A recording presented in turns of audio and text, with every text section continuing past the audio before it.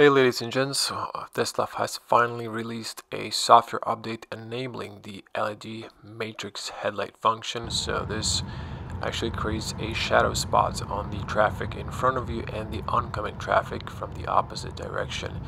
So we can see here Tesla is first time utilizing this, and it took them 3 years after actually putting the first hardware in the cars in 2021, which is my car, and to actually release the software. So my guess is they decided to program themselves the Matrix functionality instead of buying the license.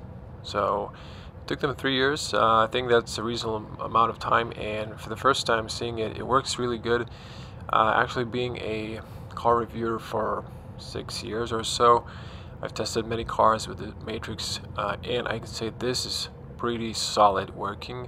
I've seen cars with less Matrix performance and accuracy, but this is definitely very good, I would say. I haven't been flashed a single time on my trip and on the first night when I tried it out. So I'm gonna stop talking and I'm just gonna let you enjoy for the rest of the trip.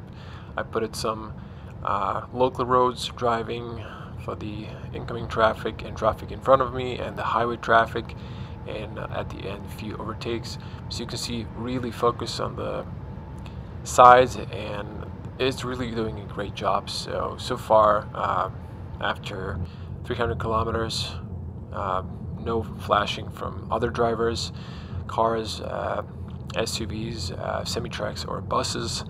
So that's pretty good. I would say Tesla has nailed it. There's always room to improve, but I think this is pretty solid, and thank you Tesla for finally releasing the Matrix option we were missing for so long.